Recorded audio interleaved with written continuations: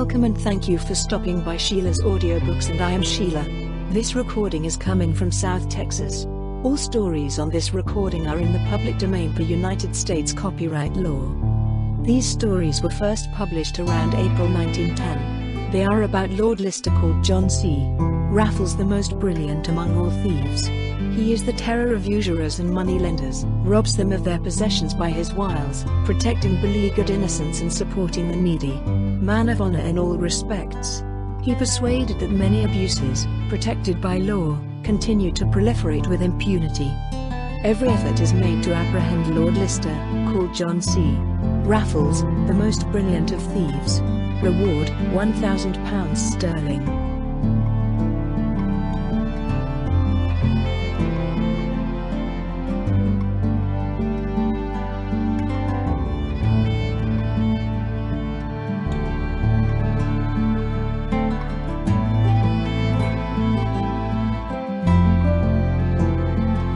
Lord Lister in the Catacombs of Paris. By Gert Matchell and Theo Blakenzy. Chapter 1. The Flight. A thick fog, enveloping towns and villages like an impenetrable veil, hung over the streets of London. He penetrated the houses, and the great canopy of Victoria Station seemed to want to suck up these heavy clouds, so that even the bright glow of the electric arc lamps was unable to illuminate the platform. It was 8 o'clock in the morning. The train, which runs to Dover in connection with the boats which sail to France, was ready for departure. The front part of the train vanished into the semi-darkness of the fog, which at this moment seemed to have grown heavier still, and which enveloped like a protective veil two men who walked swiftly across the platform. The older of the two, a slender elegant personality with a full blonde beard, threw his city bag into an open first-class compartment. Then he turned to his companion, to whom he spoke in a soft but firm tone. "Charlie, I'm warning you. Do not chain your young life to the adventurous existence that awaits me." The other seemed to scarcely hear these words, and with even more conviction the speaker continued. "Stay here, Charlie, I don't blame you." He wanted to say more, but the younger, in whose beardless pale face twinkled two dark eyes, interrupted him.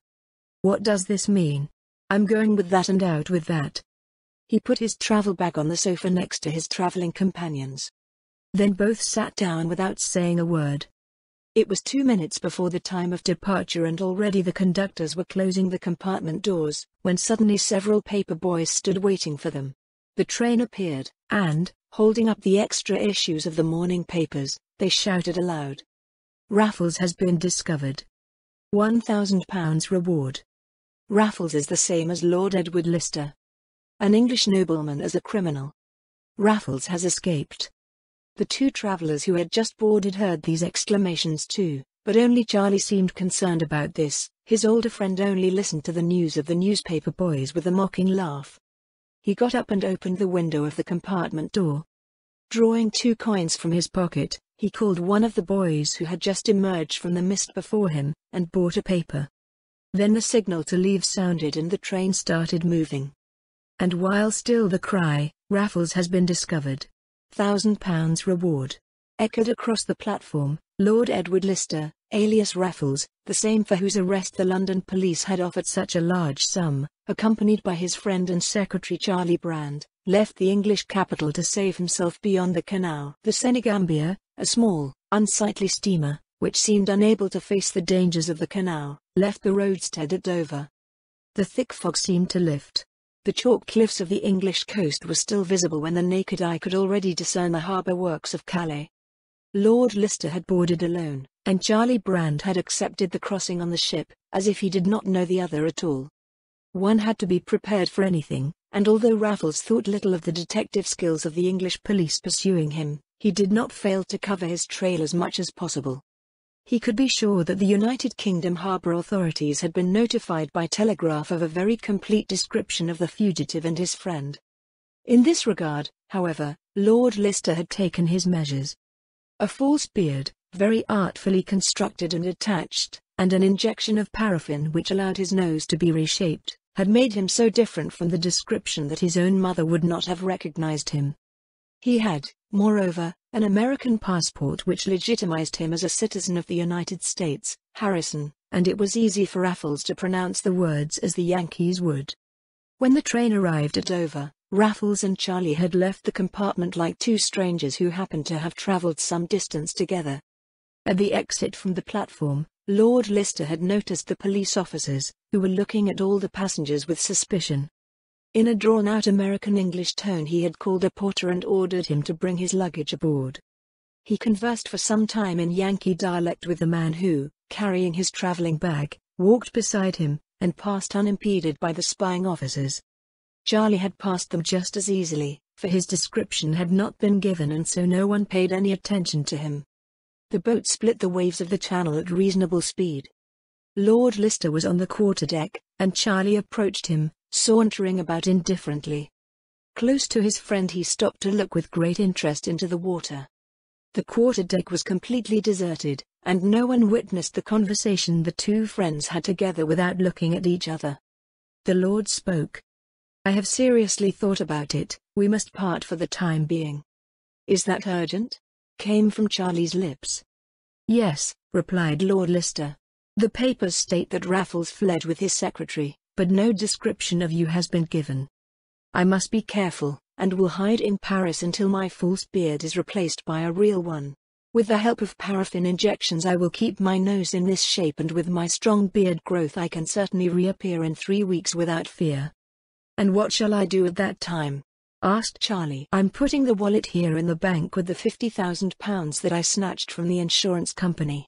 When I leave, you take them in, you take a different compartment from me in Calais and travel to Paris. There you take up residence in the Hotel Regina under the name MC. Allen, and you impersonate a rich Scotsman who has come to Paris for pleasure for a few weeks. You live by it, show yourself very generous, and don't care about me anymore." "And what happens to you?" Charlie Brand inquired in an anxious tone. "I still have £2,000 on me, which is more than enough to do everything in my power to cover all possible traces in those 3 weeks." And without waiting any further reply, Lord Lister laid the black wallet containing the banknotes on one of the wooden chairs near him and walked up to the cabin staircase which led to the small smoking parlour. Charlie approached the folding chair, picked up the wallet and put it in his breast pocket. As if musing he sat for a few minutes, staring at the increasingly distant English coast. He then got up and made his way to the centre deck, where several passengers had made themselves comfortable in wide reclining seats. On one of these chairs a young girl rested. Her slender figure was swathed in a plaid which sheltered her from the fresh sea breeze. Her face, which was very interesting in spite of the light blonde hair, was shadowed by a broad English travel cap, held in a long veil tied under the chin. Charlie could not help resting his eyes on the attractive creature for a while. This whole apparition emanated a great charm. 2 small boots emerged from the plaid which covered the dress, which closely encircled a pair of most graceful feet. A sudden wind pressure occasionally showed the fine ankles, and when the hand emerged from under the plaid, the graceful, slender fingers were discovered beneath the thin silk glove. The lady, who had hitherto been lying quietly in her chair, seemed to feel that she was drawing attention. She looked up, and a long, defiant look from her dark eyes, which stood out infrequently against the blonde hair, fell upon Charlie. The latter now turned away, as though he feared to attract attention here by embarking on gallant adventures. The Senegambia entered the port of Calais and the train to Paris was waiting a short distance from the landing stage. Raffles was already standing in the side aisle of the train in front of a first-class compartment, and he couldn't help but smile when he saw his friend Charlie Brand take his place in the adjoining compartment, along with the piquant beauty who had already noticed him on board. The train started moving. Lord Lister retired to the compartment. If MC Allen might have intended to play his part as a wealthy Scot in Paris with the help of a gallant lady, he wouldn't mind. He gladly granted the poor boy, whose affection struck him, that pleasure. At Amiens, the first station of importance, Lord Lister bought the Parisian morning paper, which was sold to the station, and to his great satisfaction saw that the Paris press was no less engaged in conjectures about the mysterious existence of Raffles, Lord Lister. He felt even safer when he noticed that the description of the French papers matched his disguised appearance as little as that of the English. The train steamed into the giant station of Street Lazare in Paris, where the light of the electric lamps shone. Lord Lister had left the platform and was just about to get into a carriage when he looked around for his friend in the crowd. He saw him and again a smile flew across his face. Charlie Brand stood a short distance from him, in front of an open carriage, and helped the blonde lady aboard. Then he called to the coachman an address which the lord could not understand because of the noise about him, and sat down with the lady, and the carriage rolled away. Laughing, Raffles climbed into his hired carriage and drove to the hotel he had given the coachman. Chapter 2. Stolen good doesn't produce. Raffles had been in Paris for 4 days. For 4 days already he reveled in the ever-growing sense of security which overcame him as he read the papers about his own affairs. He had rented a room in a second-rate hotel in Montparnasse. Lord Lister stood before the narrow entrance to his hotel and thought about how he would spend the evening. He was bored, and he was sorry to miss Charlie's company for so long. It was 4:30 and the first evening papers must have already appeared. Raffles walked to the nearest newspaper stand and, walking slowly, unfolded the sheet he had bought there, his gaze racing along the columns. Suddenly he stopped. His eye remained on the bold inscription of a small-town notice, the contents of which greatly interested him. There it read in bold letters: Attempted suicide in Hotel Regina. A wealthy Scotsman is looted in a gallant adventure and, in desperation, tries to take his own life. Raffles struggled to control himself. No doubt about it, this rich Scotsman mentioned here had to be Charlie Brand. With feverish haste he flew through the article, which confirmed his suspicion. The Scot's name was MC. Allen. He had tried to put a bullet in the head and was taken to St. Louis Hospital with serious injuries. Raffles did not hesitate for a moment. He jumped into a carriage and 20 minutes later he was at the entrance of the hospital. Without much effort he managed to be admitted to Charlie's bedside. The unfortunate was fully conscious. The bullet, which had entered the back of the head, had already been removed by the doctors and the danger of life had passed. When Raffles entered, Charlie Brand brought tears to his eyes. The young doctor who had brought Raffles in humbly withdrew, and scarcely were the two friends alone when Charlie, sobbing, told what had happened to him. He had joined the woman who had noticed him on board the Senegambia. After repeatedly refusing at first, she had agreed on the second day to go to the theatre with him. Charlie had planned less on seeking gallant adventures than on the Lord Lister's gift to him to play the role of the overconfident rich man well. After the end of the performance, the lady's car had been waiting for him. Charlie had got in and the blonde lady had presented him with a smile from a stuffed bonbonniere. With her shapely white hand she had pushed one of the bonbons into his mouth. Furthermore, Charlie did not know what had happened to him. He must have fallen asleep in the carriage, and at 5 o'clock in the morning a police officer found him on the corner of Rue Rivoli, near his hotel. He lay there on the cobblestones, leaning against a wall. The wallet, with £49,000 in it, had disappeared. Other valuables and a few hundred-franc bills, which he carried in his waistcoat pocket, had been left in his possession. After he had been taken to the hotel, he had only come to the full realization of what had happened to him. The dreadful fact was clear before his eyes: he had lost the treasure entrusted to him. Desperation seized him. He wanted to put a bullet in his head, but the shot failed and only wounded him without killing him. Raffles had listened to Charlie's story without interrupting. "Thank God," he exclaimed, "that your hand trembled, and that you were unable to carry out your plan. How can one be so stupid, my boy, to take one's own life for a little money?" Charlie looked at him with moist eyes. "So you forgive me, Edward?" "Oh come, there is nothing to forgive," replied Raffles. "I feel a tremendous desire to play the part of Sherlock Holmes in this special case, in order to track down that noble lady and her accomplices, for she must have them, and, if possible, give them back some of the looted. To take. You don't know which way the car took?" "No, I have no inkling of it, for apparently I fell asleep immediately after using the bonbon," said Charlie. "Well, I've seen the fair lady aboard, and would recognize her in any disguise. Should chance lead me in her way, you can be sure that I will track down the hotbed of iniquity." "What do you want to do?" asked Charlie anxiously. "Nothing for now," replied Lord Lister. "I'll just make sure I'm prepared for such an accident and don't fall victim to her sedatives. In addition, I would not like the police to interfere with me. For the time being I would rather have nothing to do with those gentlemen." Charlie smiled. "Have you been questioned yet?" Raffles asked suddenly. "No, not yet," said the patient, "but that will be tonight." The commissioner's visit has already been announced to me. Raffles seemed to think seriously for a moment. Tell him what you will, he said at last, but by no means the truth. Take him as far off the track as possible, for I want to unravel this matter undisturbed and at my leisure. Understood? Charlie nodded. A sigh of relief escaped the young man, now that his friend had not reproached him at all.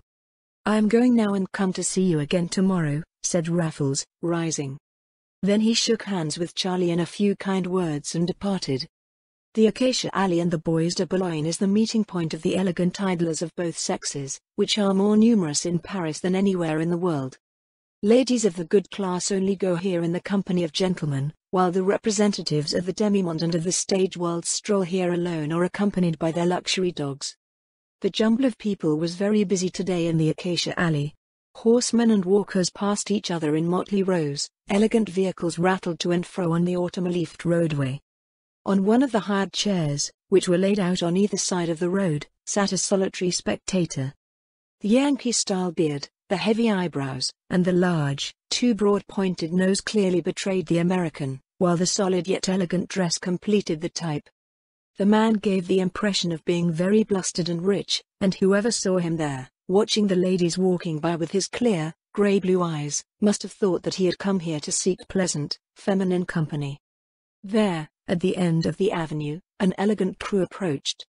The lady driving the horses, a typical blonde whose remarkably simple toilet betrayed her fine taste, seemed to be unknown in this area, for, unlike the other women, no one greeted her. Yet she seemed to attract the general attention, and when the American noticed the fair carriage driver from his seat, he rose to get a better look at her. The blonde, when she had reached the center of the alley, leapt out of the carriage with a graceful movement. She threw the reins to the groom, who was sitting in the back seat, and made her way to the walkway. The lone spectator kept his eyes fixed on her. With keen attention he followed all her movements and saw her looking inquisitively at the gentleman who passed her with a smile. None of them seemed to please her, however, and so she approached the American, who looked into her eyes with a long look and an almost imperceptible smile as he politely took off his hat for her. A nod and an encouraging look from the dark eyes was his reward. He approached her, and in impeccable French, with a slight American accent, said, "Madame, I am grateful to you for the manner in which you answer my rude greeting." "Ah, you are an American," replied the lady, smiling, and before he could answer her, she continued, "If you like, we'll have a party together in Café de Madrid."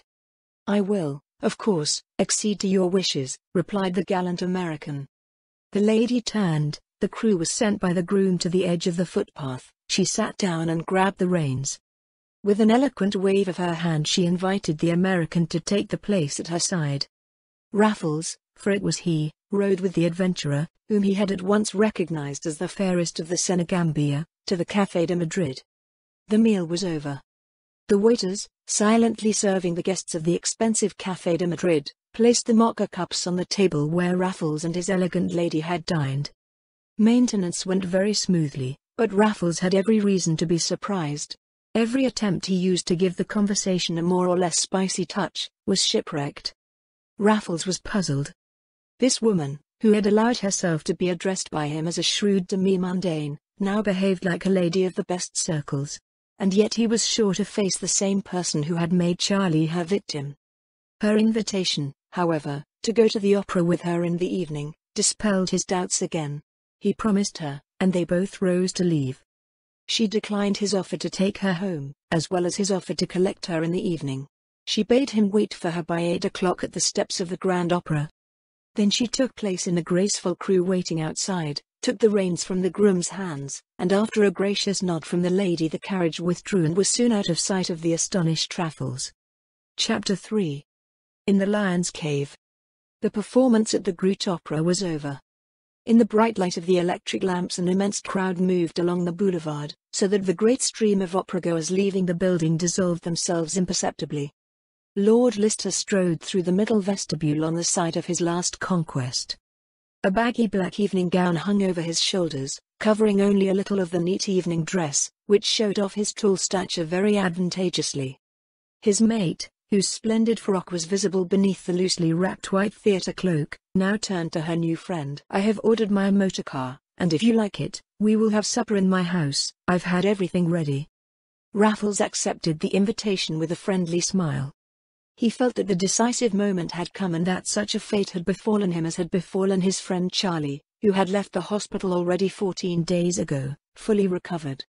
Lord Lister had not informed his friend that he was on the trail of the brigand. "Here's my car," said the lady, pointing to one of the many ready rail cars. "Home," she cried to the little thin driver, gallantly. Lord Lister opened the compartment door and helped her climb in. With a grip in his coat pocket he convinced himself that his pistol was there at his disposal, then he sat down next to the lady and the car turned onto the road to the Champs-Élysées. Raffles took a gold cigarette case from his waistcoat pocket and said to the fair blonde, "Surely you will permit me to smoke a cigarette?" "Oh, I was just about to offer you my bonbons," she replied, and a small bonbonniere was brought out. Lord Lister's heart pounded, for now the critical moment had come. "Let's trade, madam. I'll take your bonbon if you take a few puffs on my cigarette with your little mouth." "If you like," she said with a laugh, and 2 rows of pearls glittered between her lips. He put a cigarette between her lips and gave her fire. As she sucked in the long-drawn tobacco smoke, her ringed white fingers took a bonbon from the ornate box and held it to her cavalier's mouth. Raffles knew the effect of this candy store. Carefully he held the bonbon between his teeth, and as he bent to kiss his lady's hand, he dropped the dangerous anesthetic into his right hand. With an empty mouth he continued the chewing motion for a few moments more. He saw with great satisfaction that the lady paid tribute to his cigarette. Thereupon he leaned back into the cushions and apparently closed his eyes, but fixed his gaze between the barely open eyelids unabated on his companion. He saw clearly how she looked at him with a devilish smile. She waited a moment more, then got up, turned off the electric light that burned in the car, and signaled the driver by knocking repeatedly on one of the windows.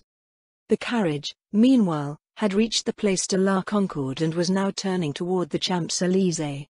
The cigarette, which contained a potent sedative, had to start working soon to make Raffles' plan a success, for he had no idea how long the journey might last. Now he suddenly noticed that the lady leaned back and lay motionless in that position. To be sure, he stepped on her foot, seemingly in a deep sleep, but she didn't move. Now he rose and bent over her. She was fast asleep, and Raffles knew she would not wake for the first 10 hours. He took off his baggy evening gown with determination. He put the revolver in one of his trouser pockets for safekeeping. With this he took the light theatrical cloak from her shoulders and threw his coat about her, wrapping her in such a way that her dress was completely covered. He threw her cloak loosely on, so that he could throw it off at any moment without difficulty. Now he looked out the window. The car had just turned into one of the broad avenues of the Bois de Boulogne, and Raffles understood from the reduced speed that they were approaching the object of the journey. He looked carefully outside and, despite the insufficient lighting, could distinguish the house numbers. The car stopped. A single glance told Raffles that the house in front of the garden gate they were standing was number 117.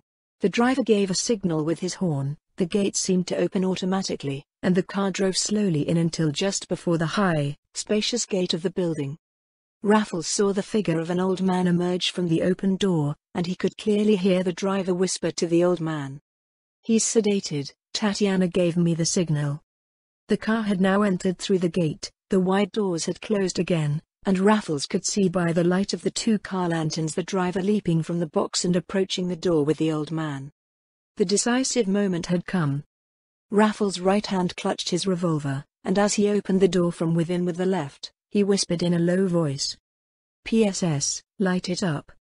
At these words he lifted the coat-clad female figure into the arms of the 2 men.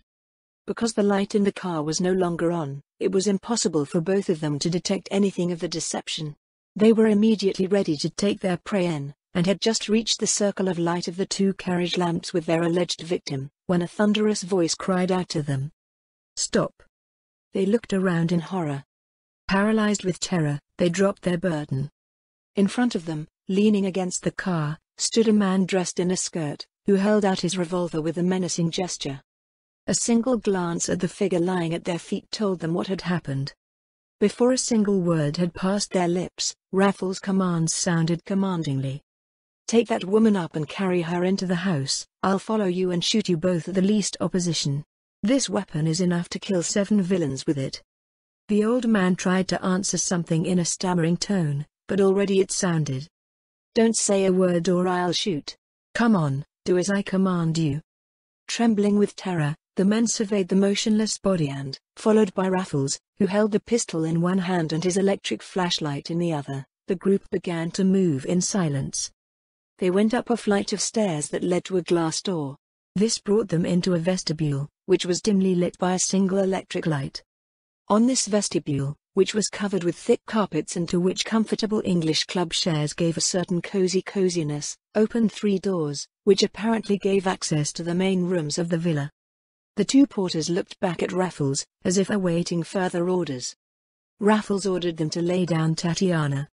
Keeping his weapon pointed at them, he now began in a low, but no less commanding voice. 3 weeks ago you robbed the Scotsman Macallan of everything and took from him £49,000, in English banknotes of £1,000.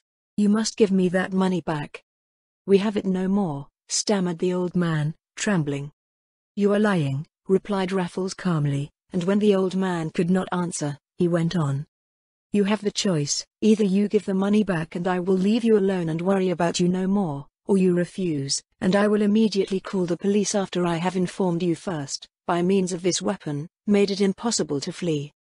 Don't you yourself belong to the police? The old man now, very surprised, dared to ask. No, replied Raffles, smiling at the thought that he had been mistaken for a detective. The old man seemed to think for a moment, but Raffles did not give him much time. Now, quick, I'm waiting for an answer, he snapped. Hesitantly the old one began. I have told you the truth, we have only a part of the money left. If you want to follow us, you can convince yourself. All right, replied Raffles. You're making progress, but if you think you're kidding me, count on your last moment coming. The old man opened one of the doors that opened onto the vestibule and entered, followed by the driver. Makes light, ordered Raffles, and in the same instant a great crown burned from the ceiling in the center of the room. Raffles entered and surveyed the room with a single glance. The old man went to a writing table and wanted to open one of the drawers. Stop! cried Raffles. What's in there? The rest of the money, replied the old man. No weapons? No, it sounded back. Dude, I don't believe you, said Raffles. He ordered the driver to stand in the farthest corner of the room with his arms raised. The man obeyed. Now Raffles approached the old man and, pressing the mouth of the pistol against one of the temples, bade him open the writing table. If there's anything in the writing desk that belies your words, I'll shoot. The writing table contains nothing but books and the rest of the money, replied the threatened man, trembling with fear. Then open them. Raffles saw that the old man had spoken the truth. Before his eyes lay his own wallet, the same one he had given to Charlie Brand aboard the Senegambia. Raffles picked them up and opened them, without losing sight of the 2 men. There were still 19 banknotes in £1,000. Where's the rest of the money? Asked Raffles, but speak the truth. The old man did not hesitate for a moment. I used it to buy this house that we used to rent. By what name did you become its owner? My name is Gregor Komartschev. Are you Russian? Of Russian descent, but Turkish subject. And Tatiana? Is my daughter. And he? Raffles pointed his revolver at the driver. That's my cousin Andrei. Have you long been living your villainous existence? Inquired Raffles. No, sir, replied Komartschev, and believe me, the object of our robberies is less villainous than the deed. The money we obtain will serve to free our unfortunate brothers in Turkey. Lord Lister was too suspicious of character to believe such a sentimental tale without a fight. On the other hand, after all he had seen here, appearances were before the old man. He took the wallet with the rest of the money and put it all with him. Then he spoke to the pair in a less menacing tone. Your desire to pocket rich idlers to spend their money on more useful purposes is not wholly unsympathetic to me, and it may well be possible that we reached an agreement. If you are frank with me, you have nothing to fear from me, even if the missing money should not show up again. I will come to you tomorrow afternoon with my friend MC Allen, the very same whom you looted 3 weeks ago, and if you can prove to me that your stories are based on truth, I will be of service to you in more ways than one. I don't trust you yet. So go ahead of me both and bring me out again. When I am gone, you must put Tatiana to bed. In the course of the morning she will wake up from her stupor of her own accord. Look, now show me the way." Both men walked in front of him, and after a few minutes Raffles had left the house in the avenue of the Bois de Boulogne. He walked the dark streets and the events of that day, from the meeting in the Bois de Boulogne to the dramatic conclusion, passed through his mind once more. The young girl's enigmatic behavior was now understandable to him. The old man's story suffices to explain Tatiana's wonderful attitude. But would Komartschev's words be true? It was easy for Raffles to believe it. But he did not like to let his feeling work alone on matters that could only be clarified by a logical thinking mind. Yet again and again the lovely apparition of Tatiana loomed before him, beside the image of artless sorrow which awakened the thought of old Komartschev in him, and when Raffles went to bed at 3 o'clock in the morning he hoped with all his heart that the result of his inquiry into the inhabitants of the villa would not contradict their own statements. Chapter 4. In the Catacombs. Tatiana Komartschev awoke from her sedation. The sun was high in the sky and its rays shone on the bed on which the young girl had been laid with great care by her father. Now she raised her eyes and gradually her consciousness returned. She lifted her head and looked around the room. Her father sat in a corner of the room. "Daddy, what happened?" It sounded anxiously from her lips now. The old man rose, trembling and pale as he approached his daughter's bed. "My dear child, we have been betrayed, everything has been discovered." Startled, Tatiana jumped up. "Daddy, let us flee, we will find elsewhere the means to help and support our oppressed people in their struggle against the tyrannical yoke." The old man shook his head. In short words he told her the events of the last night. In the meantime Andrei entered the room. He stood in silence at the door, and his gaze hung with slavish admiration on the features of the fair Tatiana. Komartschev had told his story and Tatiana, who had settled into the cushions, asked, "Do you think that gentleman will really come back?" "Yes," replied her father. "He said he wanted his friend M.C. Allen, the Scot, would bring." "The poor man who fell into our hands 3 weeks ago," exclaimed the young girl, as a beam of joy brightened her countenance. An expression of hatred and contempt appeared in Andrei's eyes, and he muttered a few unintelligible words angrily. Komartschev looked at him questioningly, and Andrei said in a disgruntled tone, "Tatiana's great interest in that handsome Scotsman at once seemed to me a bad omen, and so it turned out. It even now seems as if she is looking forward to seeing him again. If she carries such thoughts in her mind, the cause of our people will suffer." Tatiana cast a look of contempt at the young man, and said without hesitation, "You wouldn't mind, of course, if I sacrificed the interests of our people to your person, but I assure you this will never happen." "There is no time now for quarreling, let us rather discuss what to do," interrupted Komartschev. "There is not much to discuss," muttered Andrei. "If those two really do venture here, it would be best to shut them up forever." Tatiana stared at him with a look of horror. Komartschev arose, his countenance grave, and an expression of calm dignity upon his countenance, as he spoke to his nephew. "We have robbed and used the property of others for our purpose, but I know that I can answer for all my deeds before my supreme judge. Never, however, shall these hands, which stretched out to the money of others to present it to our oppressed brethren, be stained with the blood of innocent men." Andrei was about to answer, when at the same instant the bell rang. Both men left the room. The old housekeeper, who came every day to do her business in the villa, opened the door and let Raffles and Charlie in. When the old woman had moved away, Raffles asked, "Has your daughter awakened?" "Yes, an hour ago," replied Komartschev. "And may we see her?" Raffles inquired further. "She is still in bed," said Komartschev, "but if the gentleman will enter with us," and he opened the door of Tatiana's bedroom. The young girl's eyes filled with tears as she saw the two gentlemen who had been destined to be her victims. Sobbing violently, she fell back into the pillows. Raffles was astonished to see her emotion, so unaffected that he could no longer doubt the truth of Komartschev's story. Charlie Brand was deeply affected. A feeling of infinite pity overcame him, and he timidly approached the young girl. "I pray you, be calm and dry your tears. My friend has communicated to me the explanation which your father gave him, and I believe unreservedly in its truth." A look of deep gratitude struck Charlie. She extended her narrow white hand, which he held for a while in his, and with trembling lips she begged, "Forgive me for what I did to you." Charlie struggled to hold back his tears. "I have long forgiven you, and my friend and I have come here, not to avenge us, but to help you." Raffles had watched the two with a smile. Now he came a step nearer and said, "So, gentlemen, we must not get sentimental now, but deliberate practically and calmly as to what to do." He turned to Komartschev. "My name is Donald Harrison and I am American. I believe that you have spoken the truth tonight, and therefore not only do I not want to give an account of what you have done, but I am even prepared to help you further in the interest of your intended purpose. However, as a first condition, I demand that your daughter be no longer used for such disgraceful things as are unworthy of her." With a furious look Andrei turned to the American.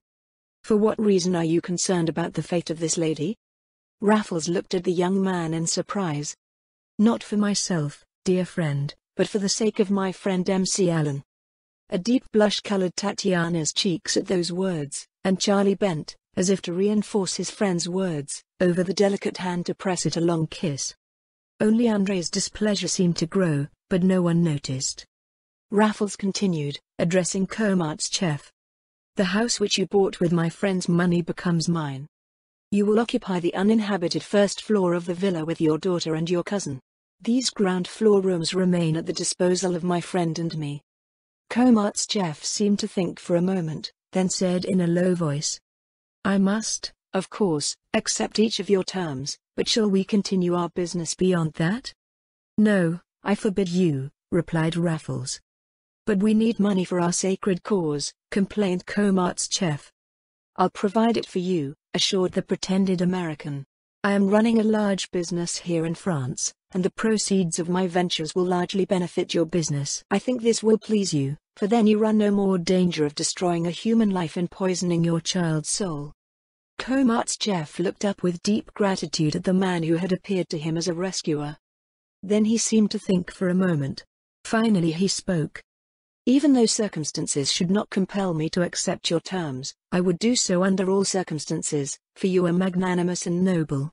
I just wanted to make one request to you." "Speak," replied Harrison. After some hesitation, Komartschev began again. "Let us keep these rooms, for only Tatiana and I live here. Andrei's house is in a solitary house in the Rue Bayonne. It is connected to this villa by a secret subterranean passage." "That's interesting," Raffles said. "I need to know more about that." "I have no reason to hide anything from you," said Komartschev. "I beg you to follow me." He opened a door that led from the bedroom to a side room. Raffles entered and was astonished to see a great spacious room, which contained not a single piece of furniture. Only a small lithography press, a melting furnace, a typesetting box and a very primitive, rough wooden shelf on the wall, on which bottles and small boxes were untidily mixed up, were in this room, which received its light from a large, now through curtains closed window. In a corner opposite the window was a chimney decorated with rich carvings obliquely. Surprised at the strange furniture this room contained, Raffles paused for a moment on the threshold. Komartschev did not wait for his questions, but immediately began to explain. "Here is my laboratory. I am a chemist by trade, and here in this room I am making the bonbons which Tatiana needs to anesthetize our victims.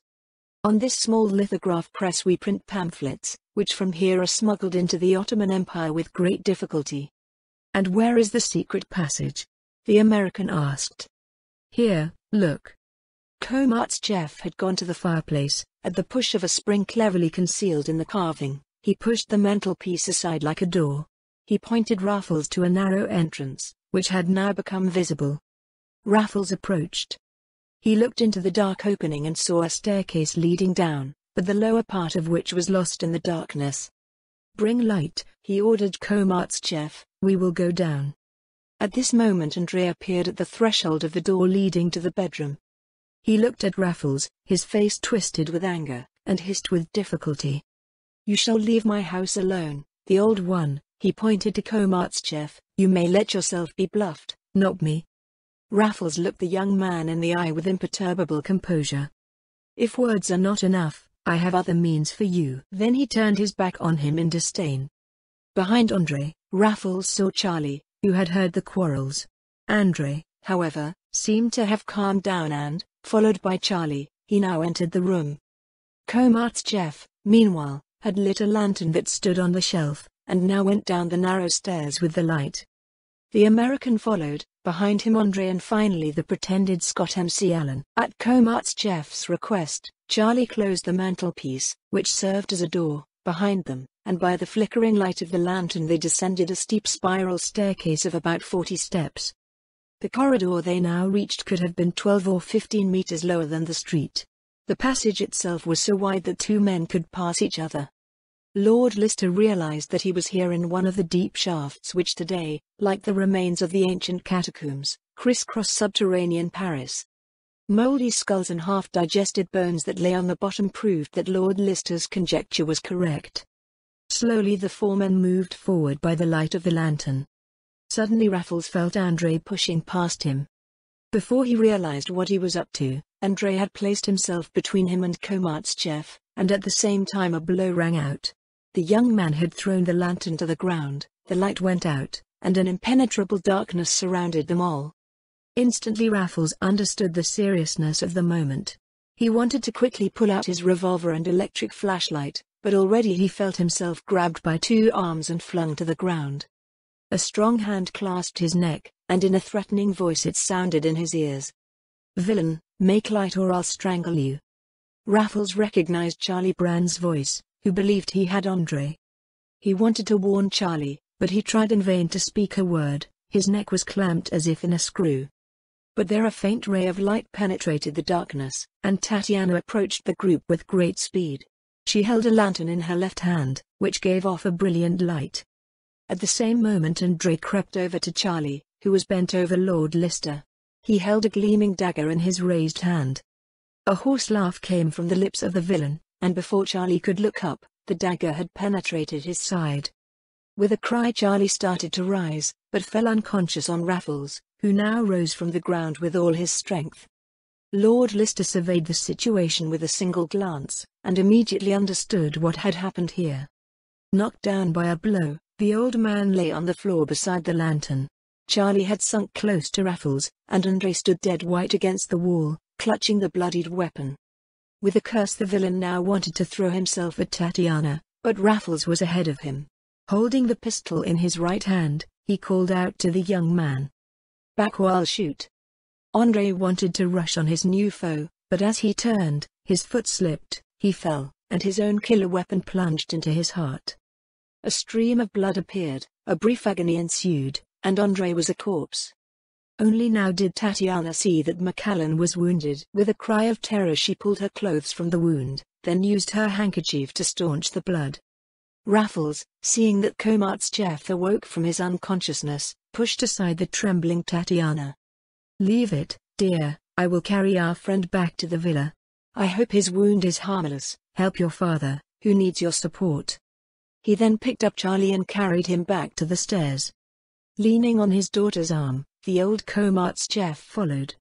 With difficulty they climbed the stairs, and as the old man sank exhausted into a chair, Raffles, with Tatiana's help, laid the wounded friend on the young girl's bed.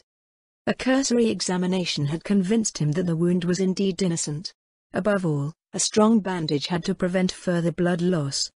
With moist eyes Tatiana's father listened to Raffles' account of what had happened in the subterranean passage. When the old man had regained his composure, Raffles bade him make the journey once more to the house at the other end of the corridor. He dared confidently entrust his friend to the care of the young girl, and without delay the two men set out again. The hallway was the same size everywhere. Finally, after the pair had covered a 2-mile road, the grey guide suddenly stopped. Raffles saw by the light of the lantern the worn steps of a stone staircase, which was not so high as those leading to the villa. The 6 narrow steps led to a door, which had been cut almost invisibly into the wall, and which was now opened by Komartsev. The bright daylight shone in both men's faces. Raffles pocketed his electric lantern and followed Komartsev into a small room whose chimney, like in the villa of the Avenue du Bois de Boulogne, covered the entrance to the catacombs. It appeared to be a sleeping chamber, for in one of the corners was a bed. The narrow, old-fashioned windows looked out onto a garden.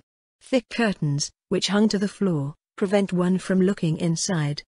Raffles stepped to one of the windows and opened the curtain. He saw that the room was on the ground floor, and on the other side of the garden he noticed a one-story house, the front of which probably faced the street. The room he was in belonged to a separate garden house. Komartsev told him that his suspicions were correct. The garden house, which consisted of only 2 rooms opening onto a small porch, belonged to the house in the Rubaiyat, inhabited entirely by its owner, an old bachelor menuisier. This Monsieur Menuisier was the subject of conversations of all chatty women from Turns. That was the name of the part of the town in which this house was situated. His stinginess was proverbial, and all sorts of conjectures were made about the origin of his immeasurable wealth. Doubtful ventures and usury seemed to be the chief sources of his capital. He had long ceased to practice his usury and lived quietly, but his insatiable stinginess prevented him from enjoying his treasures. He lived with his old housekeeper, who was said to have been his former lover, and was glad that he had found a well-paying tenant for his garden house, of whose subterranean exit he had no idea. Raffles had listened with great interest to Komartsev's stories. This Monsieur Menuisier seemed to interest him greatly, and the plan immediately occurred to him to make this former usurer the next of his victims. Without letting Komartsev notice this, he began the retreat with this. First Charlie had to get back on his feet and Andrei's body had to be removed. The latter could most easily be done by digging a grave for him in the bottom of the subterranean passage. Raffles had to undertake this unpleasant work alone, for Charlie lay helpless on the sickbed and Komartsev's support could not be counted on in this work. When evening came, the great unknown began his work. Equipped with a pickaxe and spade, he went down to the spot where the battle had taken place. Andrei's corpse lay in a pool of blood, into which the water drops softly and hauntingly fell from the damp roof of the corridor. Without needing his pickaxe, within 15 minutes he had dug a 3-foot hole in the loamy ground. He put the body in it. Then he threw the wet, sticky bits of earth back into the opening, and after another quarter of an hour had elapsed, all traces of the bloody battle had disappeared. Wearily Raffles leaned against the wall. The unusual work in a stooped position had tired him far more than he had imagined. But he had neither time nor desire to rest for long. He laid his tools on the ground, took up his lantern, and continued down the hall, for he wished to subject the wondrous garden house to his inquiring glances once more. Soon he had reached the end of the corridor where the garden house lay. Carefully he put out the light of the lantern and opened the mysterious door. The dim light that penetrated through the windows sufficed for him. He looked around the room with an expression of satisfaction. The result of this nocturnal investigation seemed to satisfy his desires. The plan that had occurred to him took on more solid forms. Carefully he disappeared again behind the chimney and closed the door on the outside. He rekindled the light in the lantern, and while his active brain was busy working out his new plans, Raffles made his way back to the villa in the Avenue du Bois de Boulogne. Chapter 5. Tatiana. The room, which had hitherto served as Tatiana's sleeping quarters, had undergone a great transformation. McCallan had now taken up residence here to recover from his wound, which fortunately turned out to be harmless. The dagger had penetrated his flesh without striking any private parts, but Charlie had suffered much loss of blood. When Raffles had returned from the catacombs, he had found everything in readiness to nurse the patient. Tatiana had arranged everything in her own room with the help of the housekeeper. The bed on which she herself had recently awakened from her sedation had been replaced by a divan. On this she carried the wounded man with all her strength, and when Raffles returned with Komartsev he found the girl hunched over his friend in terror, who, wrapped in blankets and flattened on soft pillows, was still unconscious. The calm American soon succeeded in reassuring himself and the others. First, with the aid of mild stimulants, which he found in Komartsev's laboratory, he regained consciousness, even if only temporarily. He then examined the wound, whereupon he placed a carefully applied bandage, and now decided not to fetch a doctor, lest he run the risk of betraying their common secret. Thus McCallan had to recover without medical assistance. Charlie had returned to his state of unconsciousness, which lasted for a few days and then gave way to a sense of blankness, so that he recognized nothing around him. He saw nothing of the mysterious work Raffles was doing, any more than the sacrificial care of the fair-haired young girl, who did not leave his bed day and night. He did not notice how an expression of joy spread over her sweet countenance when, in his fits of fever, the name Tatiana was heard from his pale lips. These were moments of supreme happiness for Tatiana Komartsev. She understood then that the young man did not hate or despise her, that he had forgiven her, and she redoubled her care for the sick person. The relationship between Raffles and her had also become more friendly. The queer American spent hours in the room with the secret exit, and Tatiana was so absorbed in her care for the patient that she paid no attention to the sounds which repeatedly came to her from that room. One day when Charlie was suddenly more restless than usual, the frightened girl knocked on the door of the room where the American was. Within, it sounded, and she quickly opened the door. For a moment she stood in astonishment, for so much had changed in the room that she noticed. First of all, she saw that the lithography press and the shelf with her father's chemicals were gone, but her thoughts were too occupied with the patient for her to think about it for more than a moment. She informed the American of McCallan's plight, and Raffles hastened to his friend's couch. He soon became convinced that a heavy dream was making the poor boy restless, and he spoke jestingly to Tatiana that the patient was dreaming of his nurse. A deep blush covered the girl's face, and without any intention, only to divert the conversation, she inquired why the changes had been made in the adjoining room. Raffles suddenly became serious. "My child," he said, "don't ask everything. It is often dangerous to know." With a friendly smile he stroked her cheek and then returned to his room. Tatiana, too, returned to her bedside position. The patient seemed to have calmed down. Tatiana sat in the armchair next to the divan on which McCallan lay. Her blonde head sank back, weary from the long watch, and sleep closed her eyes. There was a deep calm in the room. The regular tick of the pendulum seemed to make the silence more complete. Raffles, who had briefly appeared on the doorstep, had picked up hat and cane, and had gone out. Patient and nurse were asleep. The patient's head shifted restlessly on his pillow, and at last Charlie's eyes opened. He looked around the room in amazement. He had to think for a long time before he could remember what had happened. Again he lived through what had happened in the catacombs, and once again he felt the murderous steel penetrating his side. After that his memory failed him. He did not know what had happened to him afterwards. Suddenly his eyes fell upon the slumbering girl who was resting in a chair beside the divan. A ray of joy brightened his face. She who had assisted him in his dreams like a savior, she was therefore really near him. How long he had lain here he did not know, but she had watched over him, persistently and faithfully, until sleep overtook her. A feeling of deep gratitude overcame him, and he looked at the slumbering girl with emotion. But what was that? Tatiana did not sleep peacefully. She dreamed, and two big tears rolled down her cheeks. The recovering man could no longer contain his pity. In a low voice he cried, "Tatiana!" The girl opened her eyes. She awoke as if from a frightened dream, and her shy gaze fell upon Charlie, who was half erect. "For God's sake, what are you doing? You must not move yet." Tatiana had jumped up in terror and softly forced the patient to lie down again. Smiling, Charlie obeyed, but he held her hand in his as he spoke reassuringly. "I feel completely healthy. My wound is certainly already healed, but you are sad. You have wept in your sleep." With a melancholy tone in her voice, Tatiana replied, "In my dream I have lived through the terrible events of my childhood. My family's misfortune brought out my tears. If you knew all my sorrows, you would despise me no more." "I despise you." Charlie straightened up again. "I adore you, Tatiana. I am grateful for the chance that brought me near you. I thank Andrei for the wound he inflicted on me, for you have healed me. Tatiana, how could I despise you, I who love you?" The girl withdrew her hand from his and stood up. "No, don't go any further. I cannot answer you until you know my story. You must know what led my poor father and me to choose the profession by which you came to know me and of which you and your friend were almost the victims. If you love me, you will first know that I also deserve your respect." With glowing cheeks and shining eyes she faced the astonished McCallan. "But Tatiana, stay calm," he said in a concerned tone. "I am calm," she replied with a smile.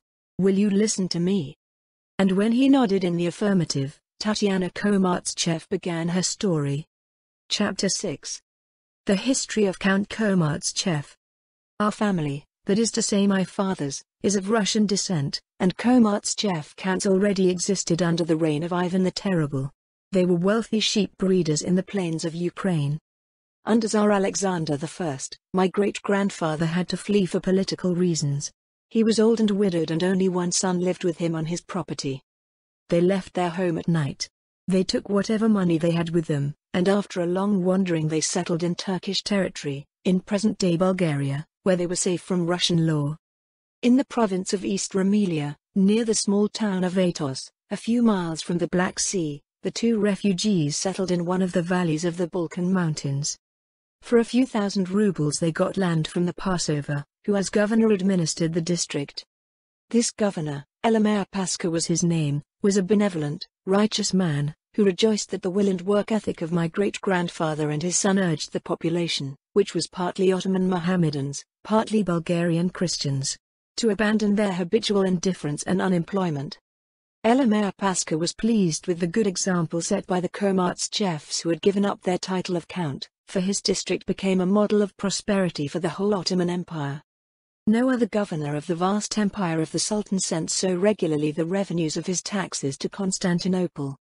My great-grandfather died, and his son, who was married to the daughter of a Bulgarian Wojewode, whose property adjoined ours, took over the management of the property. My father was born a year after the death of my great-grandfather. At that time, popular development in the Balkan states was already improving and my father was sent to Vienna as a boy for his studies. He returned grown up to bury his parents, who one night were both murdered by a band of robbers who had plundered the property. The Passover, who resided in Atos, Elimir Pascha was long dead and none of his successors had inherited his popularity, shrugged his shoulders when my father told him what had happened. The people muttered that he was making common cause with the brigands and that in Stamboul the Sultan's favorites, who knew nothing of these things themselves, formed bands to plunder in the provinces. In impotent rage my father had to submit to his fate. He took the estate under his management and continued the business. Then he chose a new representative, an Armenian, and returned to Vienna. Here lived his beloved, the only daughter of a not very wealthy Austrian superior. In Vienna, at the house of the bride's parents, the marriage was concluded, and my father took his young wife to the Black Sea coast. He intended to settle with her on his newly flourishing property there, but he was deeply disappointed. When they reached their properties, they found only smoking ruins. The villainous administrator himself have called for the bands of robbers, who had destroyed everything and taken the traitor on their flight. Andrei, the 2-year-old son of the criminal Armenian, had been left unkempt in the estate. My parents took care of the child and when I was born a year later we were raised together and Andrei was generally called my cousin. It was a sad life my parents led. My father armed his workers and formed of them a well-trained, combative troop, and the presence of this small but well-armed brigade gave us some security.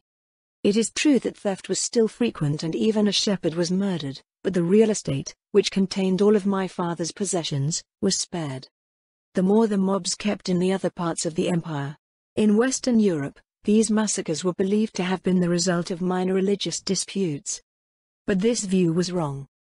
Christians and Mohammedans everywhere lived peacefully and contentedly side by side, and both suffered equally from the plundering of the Turkish troops. I was 12 years old, and Andrei had just become a lieutenant in my father's brigade, when one day, we were having dinner, the Passover's son from Atos entered our yard with 20 soldiers. My father, suspecting a calamity, wanted to rush out, but already young Ahmed, that was the name of the Passover's son, came in. Ahmed was known as a criminal savage. With brutal courtesy he greeted my mother, whose beauty surprised him. But my father, enraged by the young man's attitude, asked him curtly what he wanted. With kindness well played, Ahmed spoke. Komartschev Effendi, I come with an unpleasant message, but I think we will come to an agreement. It has been heard in Stamboul that you give your subordinates a military education and provide them with weapons. That is not allowed, and the Sultan has sent my father the order to requisition the weapons from you. I have come to beg you to hand over the ammunition and rifles to me. 20 men of the garrison were given to me in Atos, although I claimed that this was not necessary. I thought you would obey the order of the Sultan. My father had turned pale. But there was no thought of resistance. He handed over the weapons the soldiers, except for a few pistols, which he hid, and everything was loaded onto a wagon and taken to Athos. Ahmed took leave. Father gave him no opportunity to further trouble my mother with his cowardly flattery. We were alone. But the day would have a terrible end. Night came and we had gone to rest. Suddenly gunshots rang out across the yard, and a bright light shone through the windows of my parents' bedroom. My father rushed to the door, a revolver in his right hand. A single look outside explained everything to him. The barns and stables were ablaze, the robbers drove the flocks away, and outside lay the corpses of the servants murdered in their sleep. There was a cry of horror in my father's ears. He had jumped back into the sleeping chamber in which my mother was. There was a terrible spectacle in his eyes. Ahmed, the son of the Passover, had climbed in through the window with two of the robbers, and now the villain was carrying away the desperate woman, who was defending herself with superhuman strength. A shot from my father's revolver knocked him down, a second killed one of the helpers. The other fled onto the windowsill, but before leaping out he fired his rifle at my mother, who, in the arms of her grief-stricken husband, breathed her last. "Flee, flee with Tatiana," were her last words. My father had no other choice, for the murder of Ahmed meant certain death for him. My father took me out of my bedroom, where I, trembling, without knowing what was happening, had heard the terrible. We found André hidden in a cupboard, who had fled there. We left that same night. By morning we reached Misavria on foot, the nearby small port on the Black Sea. A compassionate skipper took us to Constanta in Romanian territory, whence we proceeded to Vienna. I was taken to Geneva to a boarding school. What my father did was a mystery to me for a long time. But on my 18th birthday he appeared at my boarding house to take me to Paris. He told me everything. I learned that a liberation committee had been formed, whose headquarters was Salonika, but this committee needed money to accomplish its purpose. And so I put myself in the service of a movement which I expected would avenge my mother's death. Tatiana was silent for a moment, then continued, glancing at Charlie. "You know what I did and why I did it. Can you still love me?" Charlie had settled herself completely into the cushions. Clear tears glittered in his eyes. He drew the young girl to him and spoke in a determined tone. "I love you, my child, and your revenge will be mine." Passionately he pressed his lips to Tatiana's mouth, and full of blissful emotion she returned the kiss, which sealed their engagement. Chapter 7. False Coin. Mr. Émile Menuisier was more or less nervous. The tenant of his garden house, who should have come to him the day before yesterday to pay the rent due, seemed to have disappeared. He had not seen him for a fortnight. There was no excuse in the eyes of the generous Mr. Menuisier for those who did not pay their rents promptly, and so he spoke of it with deep contempt to his housekeeper, old Coralie. But he found little consolation in the toothless old lady for the loss of money he suffered from the disappearance of his tenant, and so on the 3rd of the new month Mr. Menuisier decided to put a sign on his front door in the Rue Bayonne, stating it read that he was offering his garden house for rent. Mr. Menuisier did not have to wait long. Barely half an hour after the sign hung outside, the first enthusiast arrived. But the old loan shark looked at this home seeker with suspicion. He was a tall man with blonde, rather poorly groomed pointed beard and rich hair. The wide trousers, the black silk bow and the velvet beret, which he wore at an angle on his head, characterized him as an artist and as a painter. Menuisier had little sympathy for such people, and the casual appearance of the person entering suggested to the rich man that this young man would also display the same indifference when it came to money matters. "What do you wish?" So he started the conversation. "I would like to see the garden house which you are offering for rent," replied the other, very modestly. "I only rent to solid persons," growled Mr. Menuisier in an uncivilized tone, and already he was about to turn his back on the visitor. But the artist didn't seem to give up yet. Full of respect for the wealthy homeowner, he declared, "I have money, and if I rent your garden house, I will pay you a year in advance." Menuisier turned. That seemed to be a white raven. But one had to be careful. "You must pay me the rent in advance and before you move into the house," said the owner to the visitor. "Before I move into the house," repeated it with undiminished modesty. Reassured, Menuisier put on his skullcap, took a bunch of keys, and led the visitor to show him the garden house. The modesty of this tenant was really exemplary. He liked everything, He didn't venture a single comment, and when Menuisier had told him the rent, the stranger, who now introduced himself as the portrait painter upon, presented nothing but his wallet. To make it to the day and to pay the owed 6 months in advance. "When do you plan to move in?" asked the astonished Menuisier, much friendlier now. "Tonight," replied Rapon, and as they passed through the garden again, the house owner called out to the slowly shuffling housekeeper. "Take the sign, Coralie, this gentleman, the painter Rapon, still occupies the garden house today." Mumbling a few unintelligible words, the matron disappeared into the house. Menuisier led Rapon out into the street, and when he had politely bid him farewell, he returned to the house most satisfied. Rapon had taken up residence in the garden house, but, to Menuisier's great surprise, his baggage was in direct contradiction to the manner in which he had paid his rent. 8 days had passed since the painter had moved into his new home, and Menuisier had not seen him again. The young man had never left the garden house, and his personality seemed more and more incomprehensible to the landlord. For if Menuisier did not see his tenant, he heard him all the more, and what he heard made everything more mysterious. At night, and often during the day, and just then when Menuisier was walking in his garden, there came from the garden house, the curtains of which were never drawn, a suspicious sound, the rhythmic regularity of which was reminiscent of a machine. Mr. Menuisier didn't understand. What was the mysterious Rapon up to? How could he own a machine, because it couldn't possibly have been hidden in the meager baggage he had brought with him? And how was it possible that the new inhabitant provided himself with provisions, since he never went out to buy? The most terrifying ideas of the enigmatic behavior of his tenant began to deprive Menuisier of his night's rest. The situation became untenable. The rich miser had just risen from the table. Because of the bad night's sleep he did not like the food, and, disgruntled, lighting a pipe, he prepared to take his usual afternoon walk in the garden. The windows of the garden house were still closed, and nothing here betrayed the presence of a human being.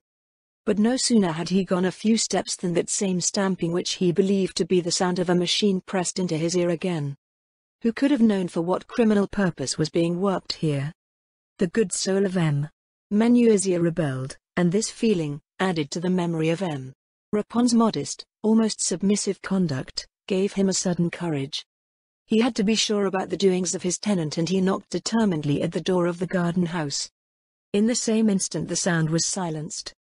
Mr. Menuisier waited. He listened in breathless suspense, but no one seemed to let him in. He knocked again, louder and bolder this time. After a short pause, slow steps approached, the bolt was retracted, and the door opened a crack, exposing the startled countenance of Mr. Rapon. "What do you wish, Monsieur Menuisier?" asked the tenant, apparently unable to suppress his fear and surprise. "What is that noise you are making?" asked the landlord in a stern tone. "What are you doing in my house?" "But I do no harm, I work," it returned trembling. Menuisier grew more and more courageous. He pushed the door all the way open with his foot and, taking his pipe out of his mouth, entered. The door leading from the vestibule to one of the chambers was open, and without being deterred by Rapon's terrified exclamation, "But Monsieur Menuisier, what are you doing?" the brave man went into the room. Rapon had followed him, and with eyes and mouth wide open in terror, he leaned against the door as if crushed, staring in dismay at the intruder who had discovered his secret. Menuisier immediately surveyed the situation. A printing press stood in the center of the room, and it was obvious for what purpose it was being used. A heap of brand new 500-franc notes lying on a small table beside the machine clearly explained the purpose of this mysterious work. He looked back in fear, but this man, who stood trembling at the door, looking at him helplessly and in alarm, had no fear of violence. Mr. Menuisier's great right hand picked up the packet of banknotes, and in a voice that expressed the great strength of a law-abiding, honest citizen, he bellowed at the criminal. "So, you counterfeit banknotes, I will hand you over to the courts." Rapon fell to his knees.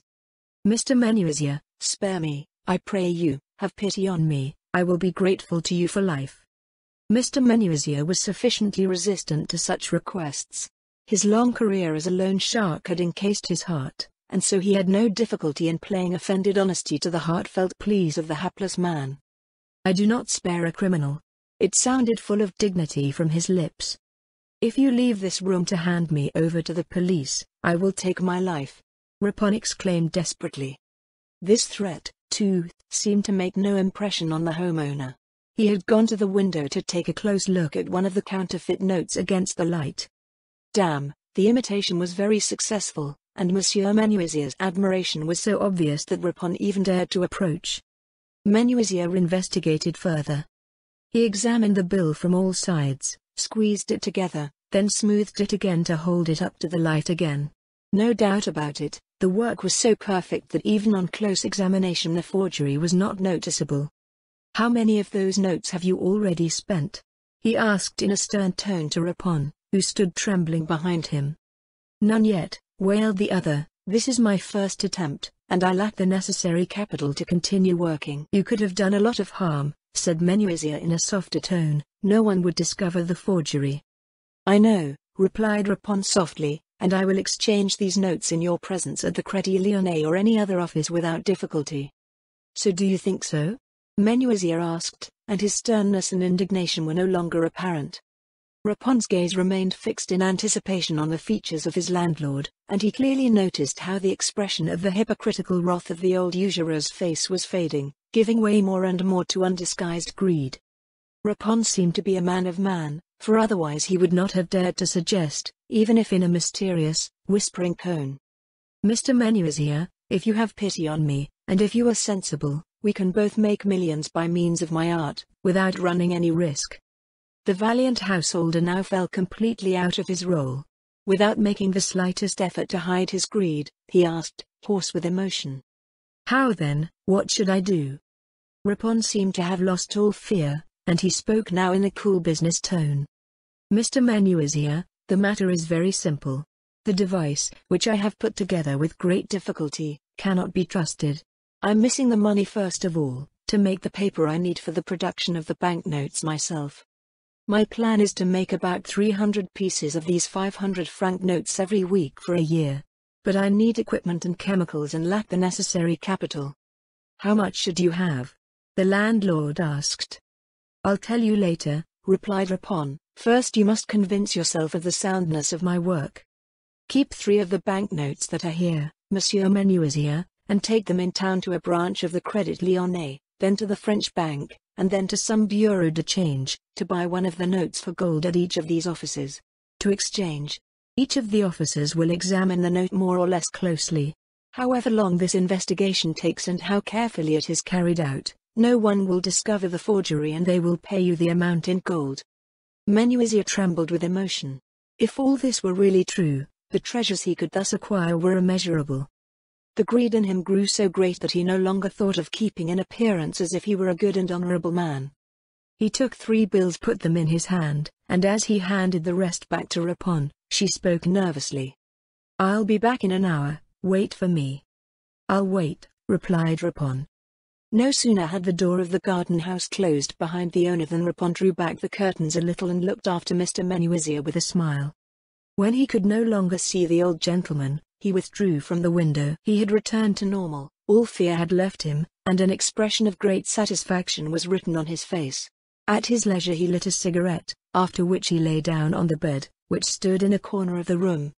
Menuisier had folded the 3 bills and put them in his waistcoat pocket. He locked himself in his bedroom, where the safe was located, and with trembling fingers he took a 500-franc note from a wallet. He put the 3 bills his tenant had given him on the table next to his own bill and closed the curtains on the windows. Then he lit a light, and under the yellow glow of the kerosene lamp began to examine again. He examined the drawing with painful precision. He looked at the watermarks and saw that there was not the slightest deviation. There was not the slightest trace of forgery, and tired from the long examination the old man stared into the bad light of the lamp that shone on his greedy countenance. His eyes fell on the bills. A great fortune he could acquire without any difficulty or danger, and he still lingered. Why? Would luck ever smile on him like that again? He got up and got ready to go out. He put the counterfeit notes individually in the different pockets of his waistcoat, then he blew out the lamp and left. With staggering steps he went up the street to Avenue Niel, where there was a branch of the Crédit Lyonnais, the principal French banker's office. But when he stood at the door of the exchange office, a terrible terror overcame him. If the clerk at the counter, who must have had an extraordinarily keen eye, discovered the forgery, what then? The old loan shark hesitated. But he was an old acquaintance in this office. If the forgery was discovered, at most one would confiscate the bill presented without suspecting him of the counterfeit. He would then be regarded as a victim of some counterfeit coiner. Resolutely, he finally entered. There was no audience and Menuisier went to the counter, where behind the official was writing at a desk. With a slightly trembling hand the old gentleman laid down one of the bills before the officer, saying, "Will you change me 500 francs, please?" This, an elderly man, took the note, rubbed it between his fingers, held it up to the light, and then placed it on a bundle of other notes in an iron box. "Do you want gold or small paper?" "Gold," said Menuisier, keeping his eyes fixed on the official, and following his every move attentively. The cashier deposited the amount of gold before Monsieur Menuisier.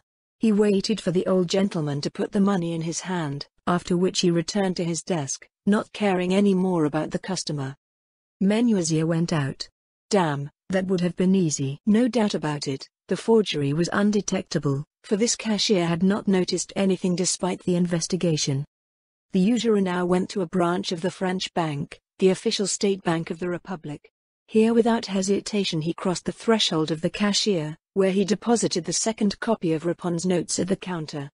Again the usual inquiry followed, and again the usurer received the amount of gold pieces paid. Suddenly he got more courage. Taking out the third bill, he said to the officer, "Will you give me another 500 francs in gold?"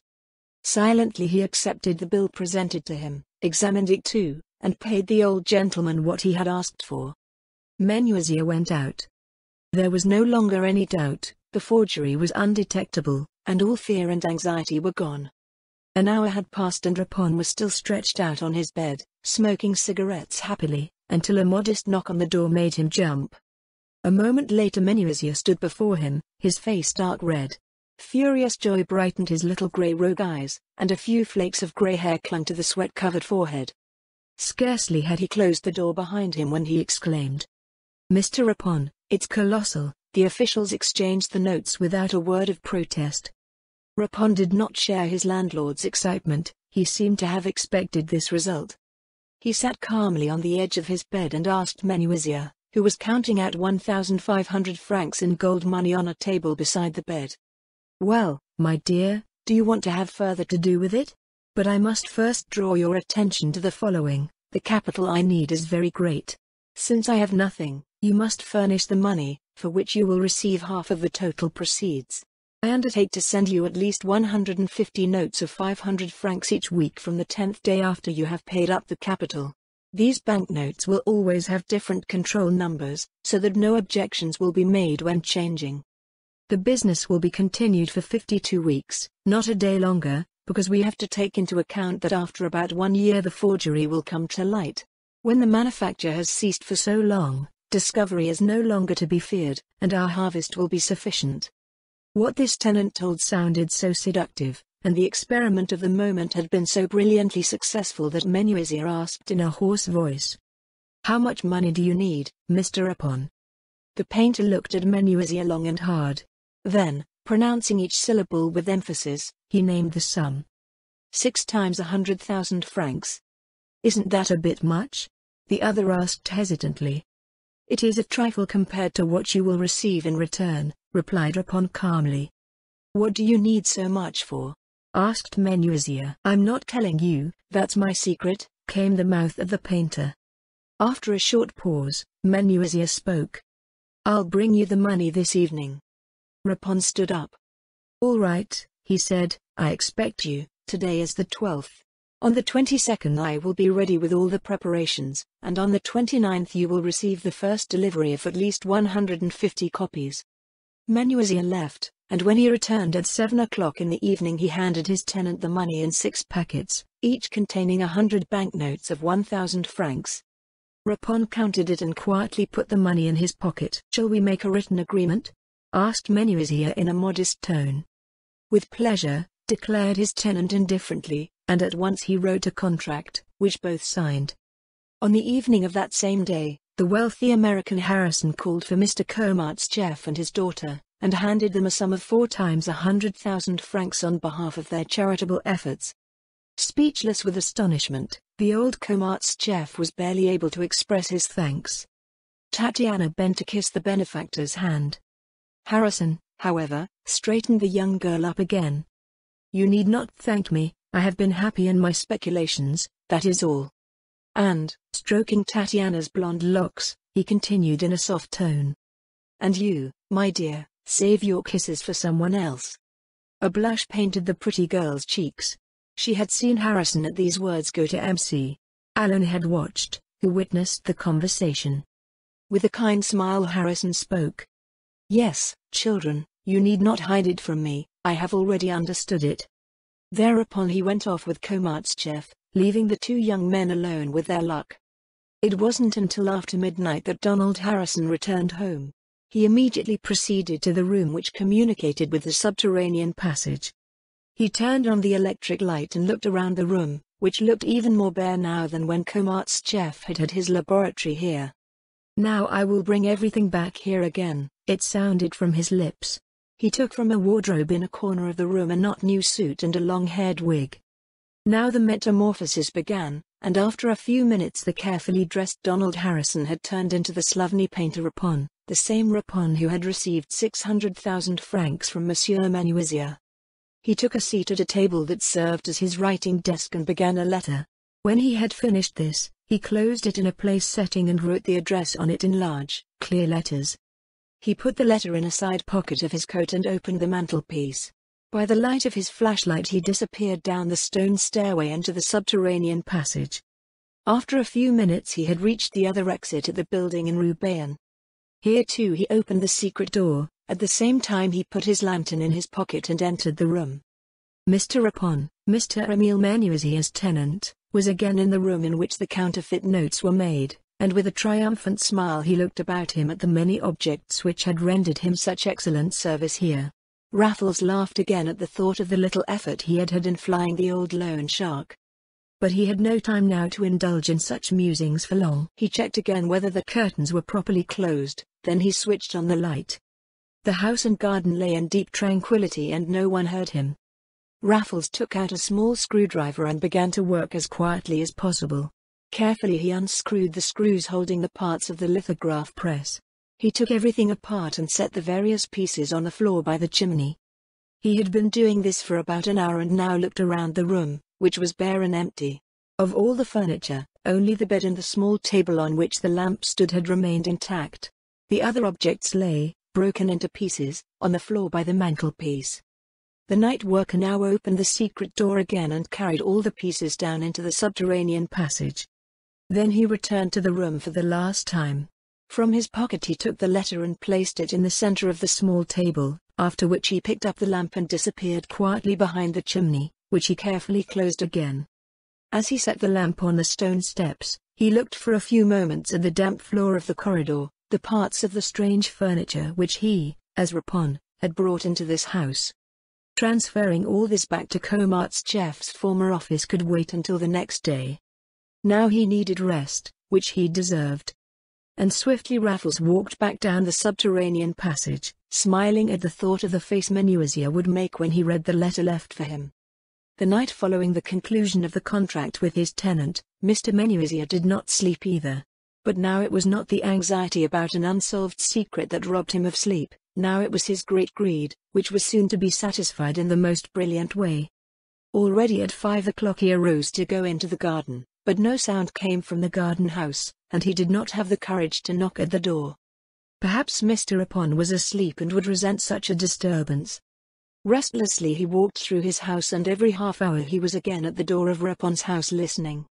But all remained silent and Menuisier grew more and more restless. He did not touch any food, and when it was 2 o'clock in the afternoon he could stand it no longer. He knocked softly on the garden shed door. No one answered. Menuisier knocked harder, but again to no avail. He was banging on the door with both fists now, but nothing moved inside. Frightened by this deathly silence, the old miser stood distraught, waiting. It suddenly occurred to him that the spare keys to the garden house were in his possession. As quickly as he could he hurried home, and a few minutes later he was again at his tenant's door with a large bunch of keys in his hand. Again he knocked as hard as he could, and when again no one opened, he unlocked the door. He entered cautiously. As he stood on the threshold of the room where the agreement had been made the previous day, he paled with terror. The room was empty, only the bed and a small table stood in one corner. The printing machine and all the other objects that had surprised him so much the day before were gone, and no trace of Rapon, the tenant, was to be found. The old man's knees trembled as he entered the room. He opened the curtains and now he saw a letter on the table. The letter was addressed to Mr. Menuisier, usurer and miserable. He opened the cover with trembling hands. He read, "I am vain enough to assume that my name is known to you too. I, who rented your garden house under the disguise of a poor painter, I am Raffles, whom the police of all countries are looking for. And after I have told you with whom you are dealing, it will not surprise you that I felt called to do justice against you also, by taking from you a portion of your money, in which the blood and the tears of countless unfortunates cling. In doing so you lent me, as stupidly as possible, a helping hand, for the bills which I gave you to exchange were genuine, and by having made yourself in writing, I have the proof. An accomplice of an intended crime, which is the forgery of bank notes, you have cut yourself off to call for the help of the police. You see, then, that you have fallen into a trap on every side. I know that I have taken only a part of your wealth from you, that which you have left is sufficient to meet your needs. Live well and think again of your companion. John C. Raffles." It dawned on the old miser's eyes, a cry of impotent rage came from his lips, and he collapsed unconscious. Thus old Coralie found him, and dragged him to his room, where Menuisier awoke from his impotence. Since that day the garden house in the Rue Bayonne has remained uninhabited. Monsieur Menuisier shivered at the thought of once again taking a stranger into his house. The great unknown, however, continued on his own way. What he did and experienced some time later in London, the readers will hear in the next issue. The end.